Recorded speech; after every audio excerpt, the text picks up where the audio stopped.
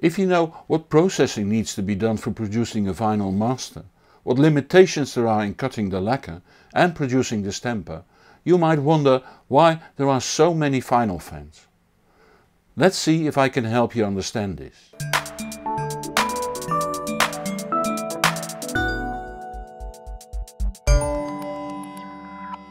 The dynamic range of vinyl is relatively limited, and to make the music fit the storage space reliably and efficiently, the highs are boosted up to 20 dB at 20 kHz, while the lows are attenuated 20 dB at 20 Hz. The phono preamp in your stereo uses the inverse curve, the so-called RIAA curve, and in the process reduces the surface noise in the highs with the same amount. Since the lows now need amplification, chances are that rumble caused by the bearings, the engine or the gears in the turntable are amplified. This is why turntables need to be as rigid as possible, while the moving parts need to be in the highest quality bearings. Of course, the slope of the RIAA curve is gradual and nothing like the anti-aliasing filter used in digital, but still. Before cutting an album, the lows are also made mono to limit the groove width. That not only reduces the spatial information in the lows, it also uses yet another filter to separate the lows from the rest. And to prevent the chisel being damaged, a limiter prevents it from cutting too deep. When the lacquer is cut, a mother is made using a galvanic process.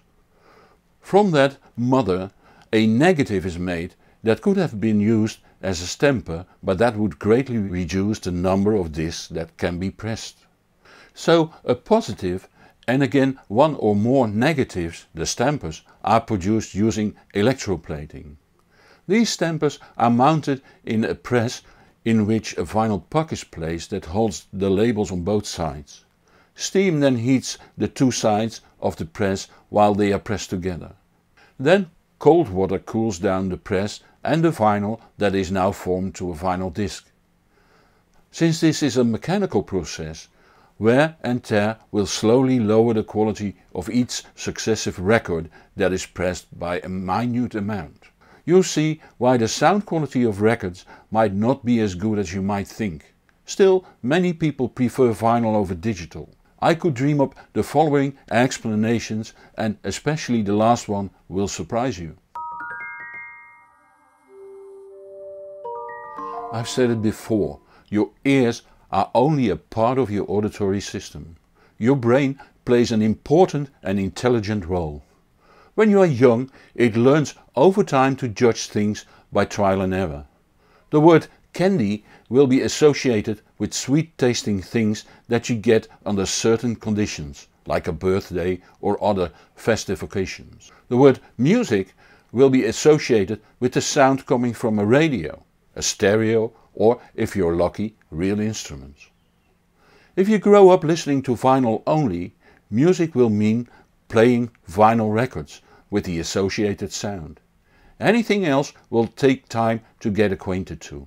There might also be secondary stimuli that can be associated with playing a record, like the turning of the record on the player, the unpacking of the record from the sleeve, and so on. Like there are people that want big VU meters on the front of their power amps for it belongs to the experience.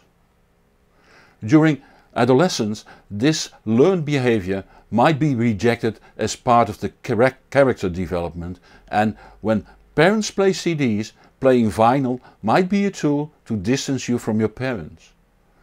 Often this is set as a preference that you keep your entire life. CDs contain digitally recorded music, and to convert analog sound into digital, a very steep filter needs to be applied. This filter causes time smearing in the critical mid-range, the spectrum where our ears are the most sensitive. Some are more sensitive to these artifacts than others. I am very sensitive to it. Vinyl sound has to pass some filters too, but they are far from steep and therefore cause far less time smearing. You probably have heard of the loudness war, where artists A&R managers and record company executives want the loudness of the music to be higher than any other album on the market, for they believe it will drive sales. It reminds me of what one of the Deep Purple band members shouted during a live concert. Can we have everything louder than everything else? Now, with all recording techniques there is a limit to the maximum modulation.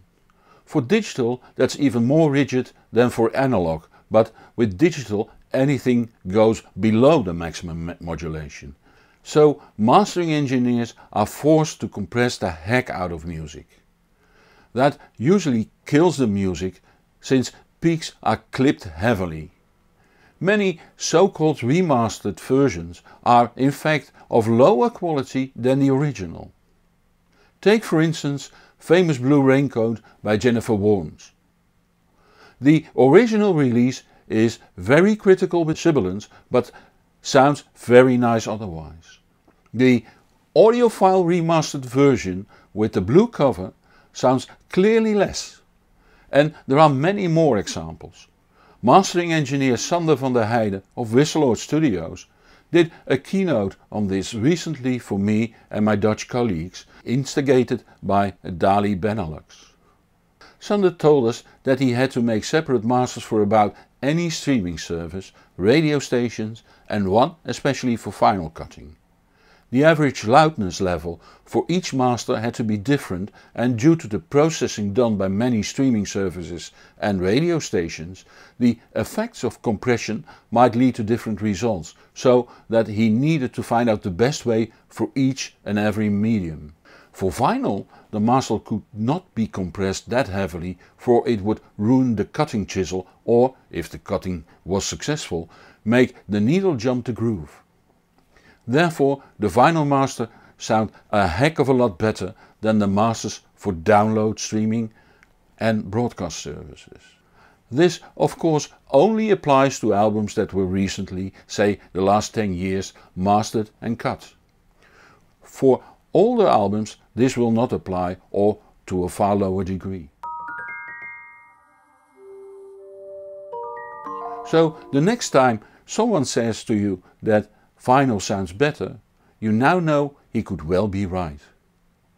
More interesting facts might appear here, so stay in contact to hear about them by subscribing to this channel or my newsletter, or follow me on Twitter, Facebook or Google+.